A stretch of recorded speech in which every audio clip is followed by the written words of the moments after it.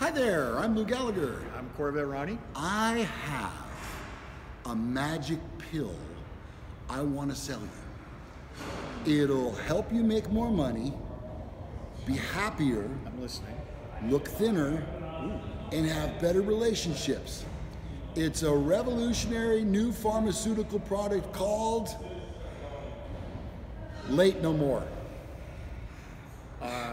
Just one dose every day will allow you to show up on time, greatly enhancing your life and the lives of those around you. Now, all joking aside, Okay? I'm not sure we were joking. No.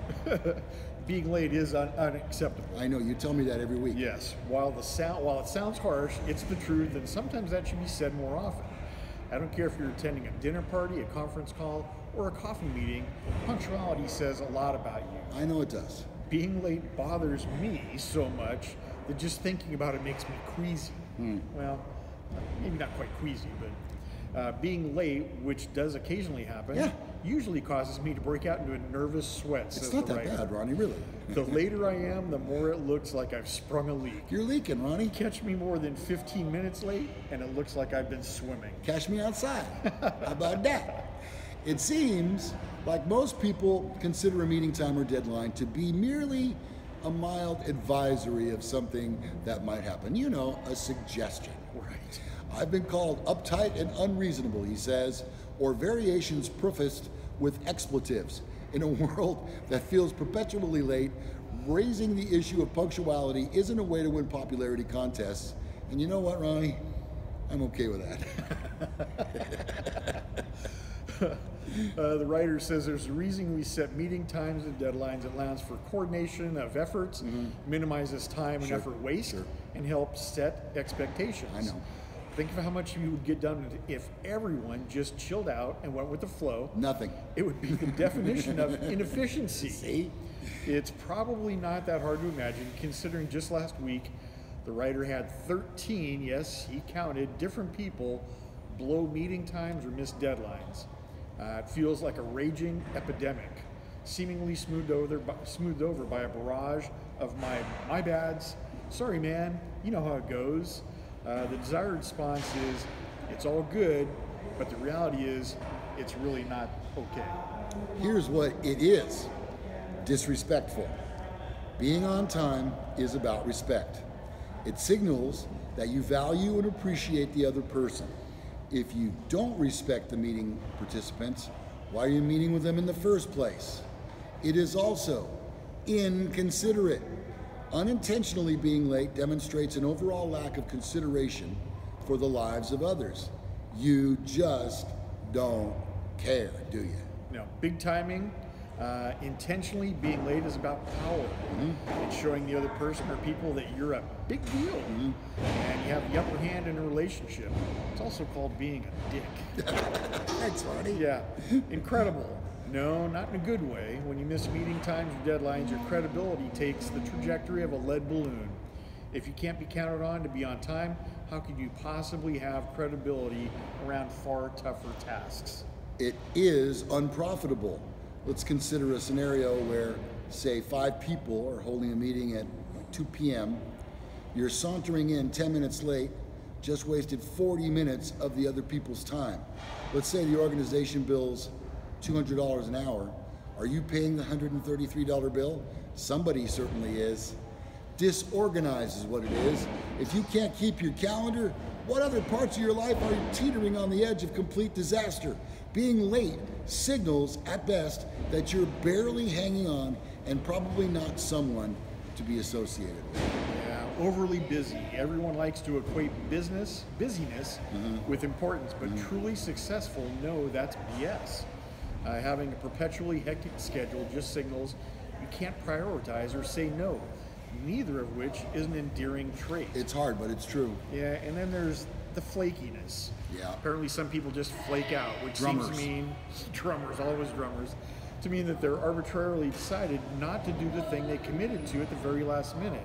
And that's seriously ridiculous. Yeah, no, I know that some people have anxiety and that happens, but perpetually, I'm sorry, no. Yeah. Megalomaniacal While most grow out of this by the age of 8, some genuinely believe that they are the center of the universe. Yep. It's not attractive, people. No, this is also called Donald Trump syndrome. Do you want to be compared to Donald Trump? Well, not his hair. I know. I have much better hair. Sometimes a true emergency does happen, or an outliner event transpires.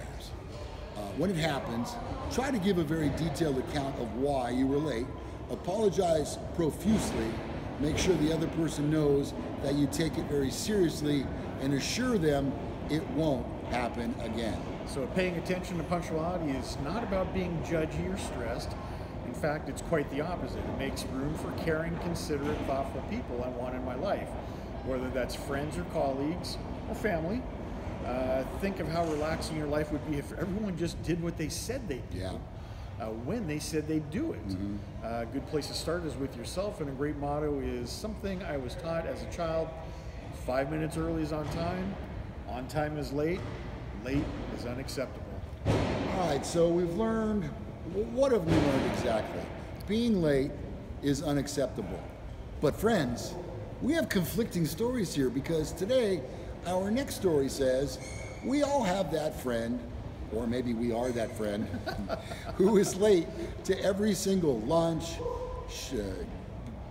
bachelor party, school board meeting ever put in the calendar, and spends most Sundays slinking into the back pew at church, hoping not to draw attention. While Southerners pride themselves on good manners, which includes timeliness, some people simply seem incapable of being on time. However, science says people who are always late are more successful and live longer. Wow. Well, it's certainly a frustrating characteristic, both for the people waiting to order lunch until the tardy friend makes their appearance. There is that. And for the well-intentioned. But perennially late person turns out to be has a silver lining to it. Tell me more, Ron. A recent body of scientific work reveals that the traits tend to make people late are the very same traits that can make them live longer and lead more productive lives. Science has shown that stress is incredibly bad for overall health. We know that. People who were late typically feel less stressed, unconcerned with deadlines, and generally chill. That can lead to lower blood pressure, lower risks of heart disease, greater cardiovascular health, lower risk of stroke, and lower chance of depression, all of which can prolong life. Optimism can also affect productivity and success. A study among salesmen revealed that optimists sold 88% more than their pessimistic colleagues.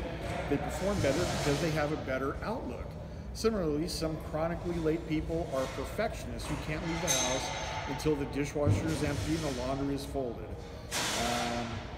That may be a frustrating trait in a friend, but it is a desirable characteristic in an employee and can lead to a more successful career. You know, another reason that a person may end up perpetually tardy is that they are simply engrossed in another activity and lose track of time.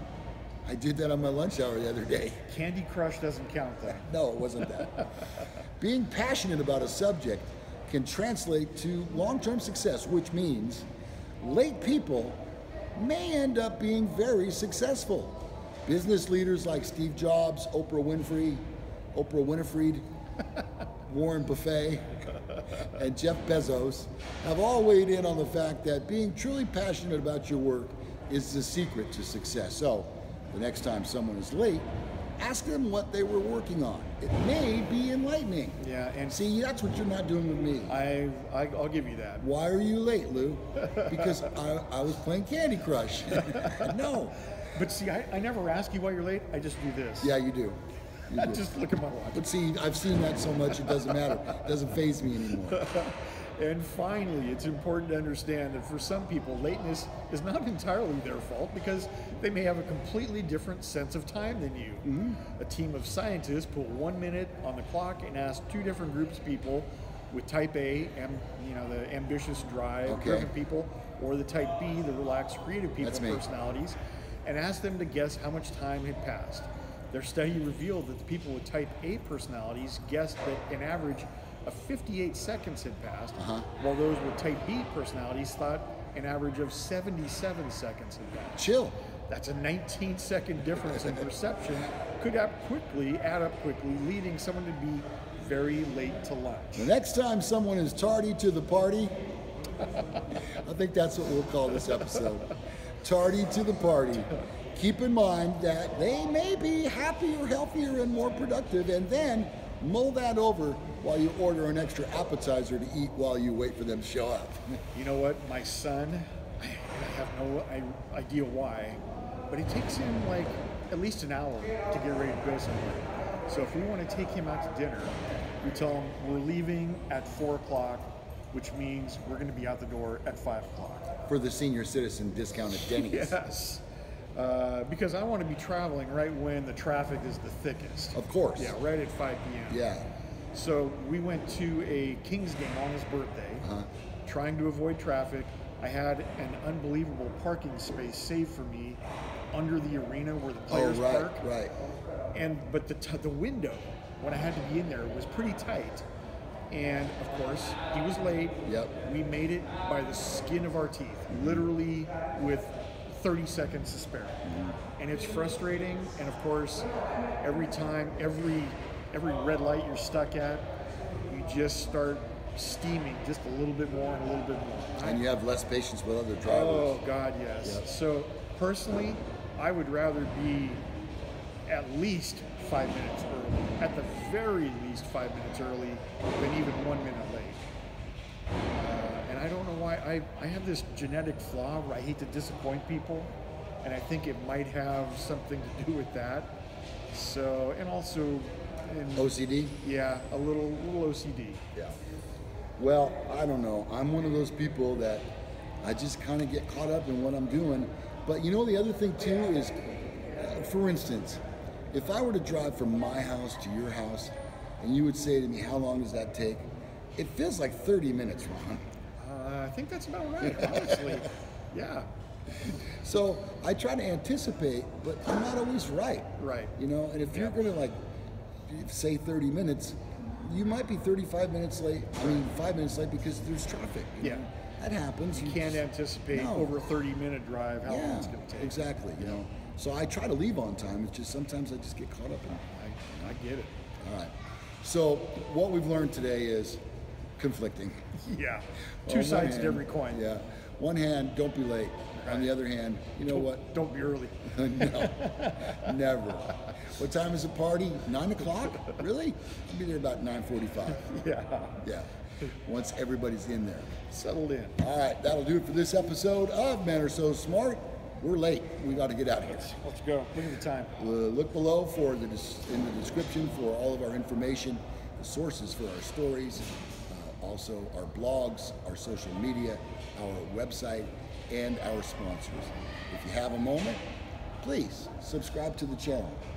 We got a couple of new subscribers last week. I was really pumped up on. Yeah. Nice. So you could do it too. Doesn't cost a dime, and it means a lot to both Ronnie and myself. Holy cow, I can't take my eyes off that Cadillac over there, by the way. You want to shoot a show in front of that? Man, that is spectacular. All right, we'll do that on the next Men Are So Smart.